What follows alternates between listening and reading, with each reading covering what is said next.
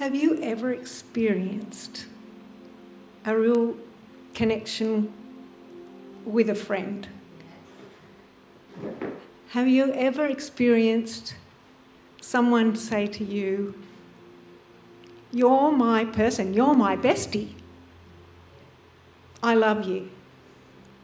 I remember when I was 12 years old having a conversation like that at the back of a biology lesson. She's still my bestie to this day. She said to me, "Do you love anybody other than your mum, your dad, and your brother, and your family and all of that?" And I go, "Oh yeah, I think I do. I think I love you." And she said, "I love you too. You're my bestie." That sealed the deal. And high school was a horrible place for my year. It was an awful year. You needed a bestie. I remember Laurie having a really beautiful connection with a colleague, but it took a little bit of the amber fluid with the little froth on the top. This colleague at staff parties would end up coming over to Laurie, putting his arm around him and saying, "Oh, I love you, Loz. You're like a brother to me." But they were firm friends, and they still are. They don't see a lot of each other. But it's just a beautiful thing when someone singles you out as their special person. And I was just thinking about the fact that Jesus is our friend, and he said some beautiful, reassuring, heartfelt things to his disciples the night before he was crucified. And he spoke of how he considered them, and us, that means, his friends. I think we're comfortable with Jesus as Saviour, as King, as Lord.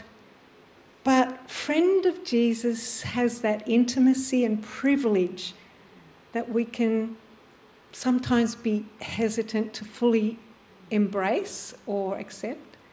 And I noticed in that song it said, "Friend and King." And I went, yes, friend and King. But when I think about the friendship that he's offering and the extreme beauty of that, I don't know what you look for in a friend, but this is next level. The words that he said on that night, found in John 15, regarding that beautiful offer of friendship, I want to say what he said, but in my words. Is that okay? I'm going to do an Anne paraphrase. Is that okay? Anne's translation. So John 15:9, this is sort of how he started the bit about friendship and how my friend and Laurie's friend started. "I love you." John 15:9, "I love you. Just like the Father loves me, I love you.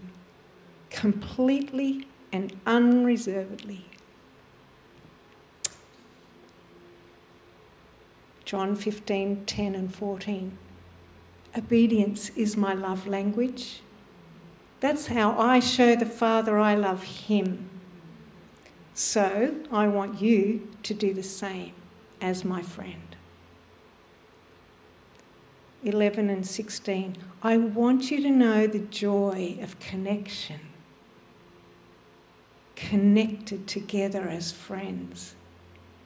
You'll enjoy a fruitful life when we keep a strong connection." Verse 15. "I consider you to be and call you my friends. No longer servants, but truly my friends.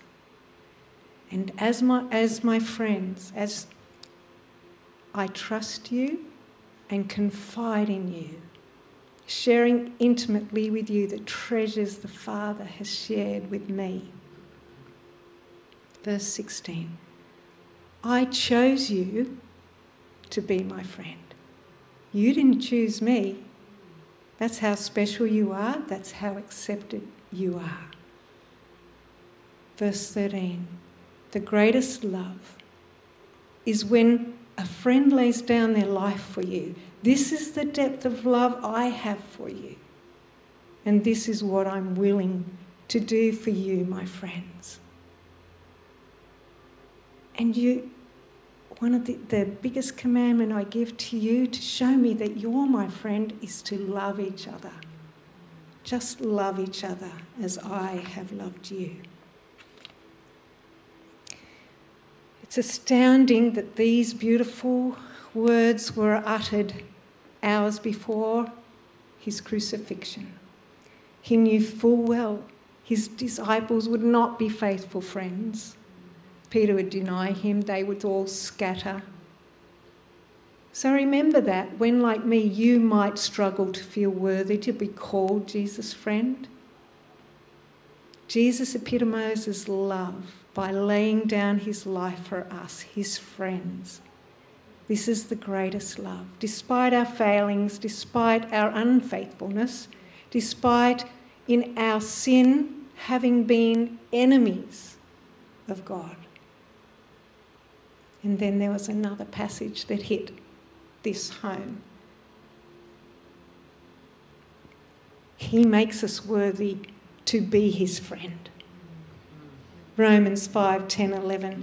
For since our friendship with God was restored by the death of his Son, while we were still his enemies, we will certainly be saved through the life of his Son. So now we can rejoice in our wonderful new relationship with God because our Lord Jesus Christ has made us friends of God. We're friends of God. We're friends of Jesus. We're friends of the Holy Spirit.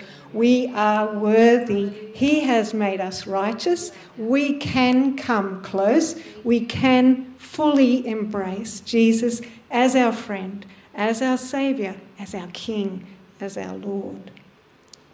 So, let's be reminded of the length our friend went to save us. Let's take the biscuit, symbol of his body broken. Let's take the juice, the symbol of his blood shed. Thank you, Lord, for your beautiful friendship. Thank you, Jesus, that you made us worthy. You made us righteous. You gave your all. You gave your life. You proved yourself as next level friend, amazing friend. We thank you, Lord. Amen.